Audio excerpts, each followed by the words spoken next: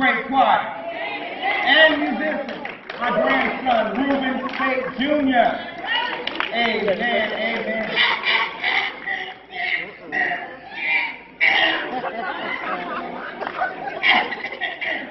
Sister Elizabeth, now you need some cough drops.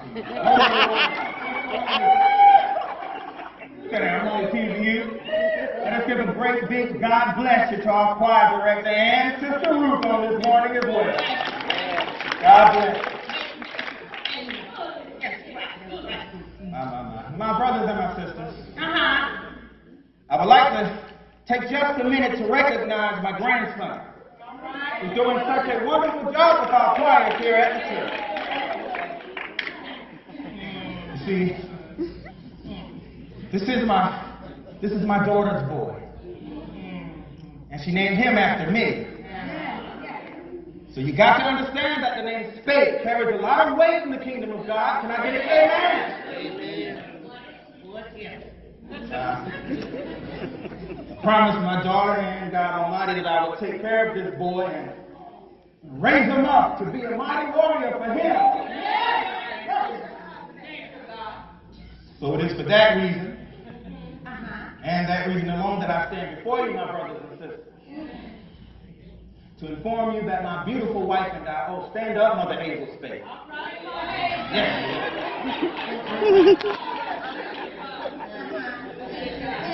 Yes. We've decided to name our grandson Ruben Speight Jr. assistant pastor here at the church.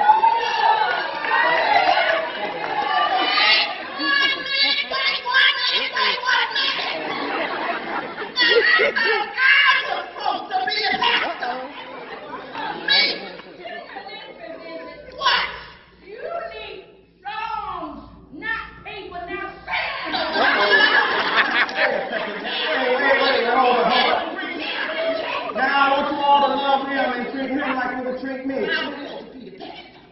And he's young, but so is Jesus. Oh, yeah, that's right.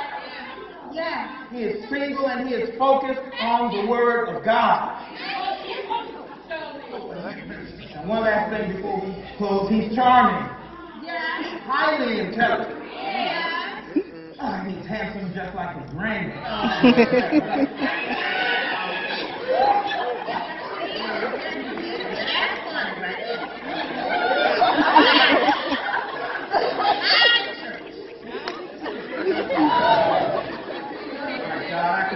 Hatred is strong this morning. Go ahead and be dismissed at this time. God bless you all. God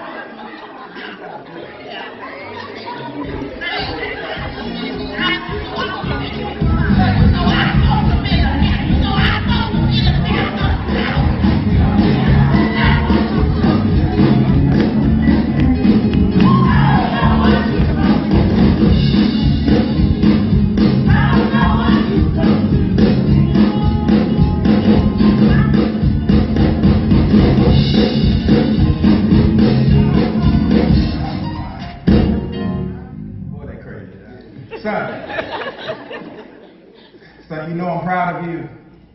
Yes, sir, I know, but Dad, tell me this. Out of all the people you could have chosen here at the church, why did you choose me? Ruben, Jr., when your granddad is dead and gone, and all I want to do is walk up to God and hear him say, well done. Son, I didn't have much at all, but that which I had, I was faithful to. And I was faithful, son. I served my papa until the day he died, you hear me? You know, the day he died, I know that was the worst day of my life, man. But now I realized that he believed in me and he trusted me. So he left me everything he'd worked so hard for his entire life. I mean, I hear that, Pops, but what has that got to do with me? You see now, son, I didn't choose you. God did. And he only chooses servants. Now I want you to serve all of humanity and watch God bless the work of your hands. Sometimes you have to make tough choices in this life, Ruben Jr., you hear me? Yeah. But it's not those tough choices that make you a man. But it's how you deal with every choice made that does. But why did you choose me, Pops? I just don't think I can fill those shoes. Listen, son. I love you. Just remember that. I love you too, Pops. Oh, wait a second. Hold up. Now, I saw you talking to Betsy's gal over there. Saw you looking at her. Yeah. Up and down. You just remember one thing. Be gentle with her. Okay. Because her family, oh, they know the difference between a boy and a man. Which one are you?